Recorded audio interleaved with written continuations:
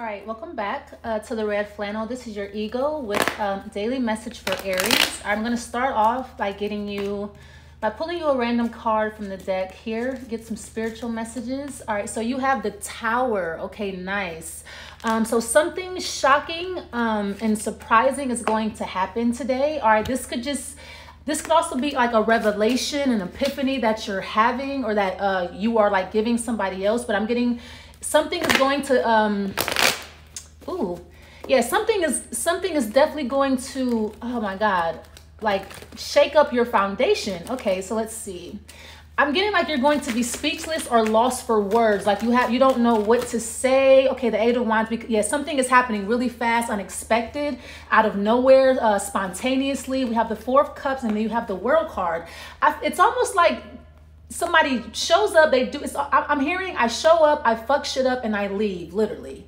Because this is like somebody comes in, they bring the noise, then they just leave or something like that, or this is you. So I feel like you say what you need to say, and that's all that needs to be said. You have nothing more to say, or there's nothing more to do. Or I'm also getting to Aries. I feel like it's very easy for you to grow. It's almost like it's nothing for you, the Four of Cups.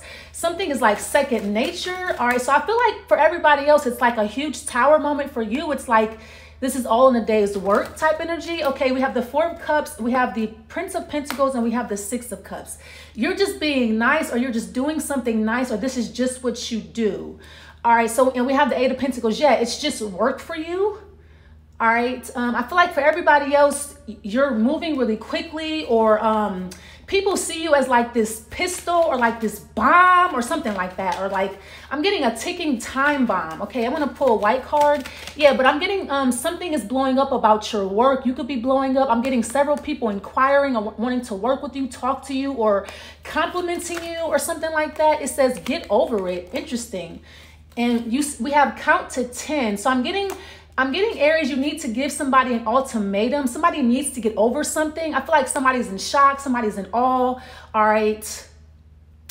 The count to 10 card, to me, it's like, I'm going to count to 10, and so I feel like you're kind of, like I said, giving somebody an ultimatum, or you're like fed up with something here.